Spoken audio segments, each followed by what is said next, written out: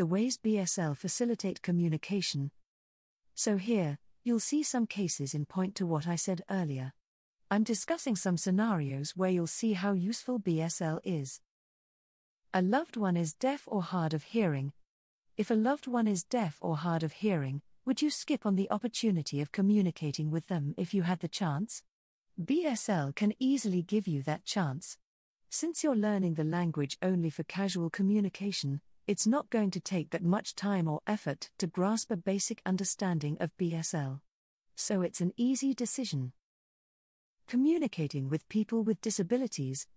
People with disabilities, including autism, apraxia of speech, cerebral palsy, and Down syndrome, also need sign language to communicate.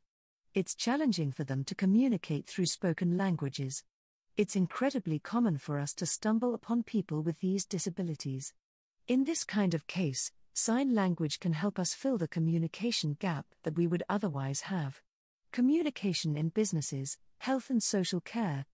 Businesses are one of the most likely places where you will feel the need to know sign language to communicate with a client or a customer. Banks, restaurants, retail stores like clothing, drugs, grocery, and convenience stores see many people who communicate in sign language. The same goes for sectors like health and social care. You simply can't deny service to a person whose only means of communication is signs. First, it's a gross violation of human rights. Second, it's against the law in most countries, including the UK. So knowing sign language yourself or having an employee that can communicate in signs is immensely useful in these instances.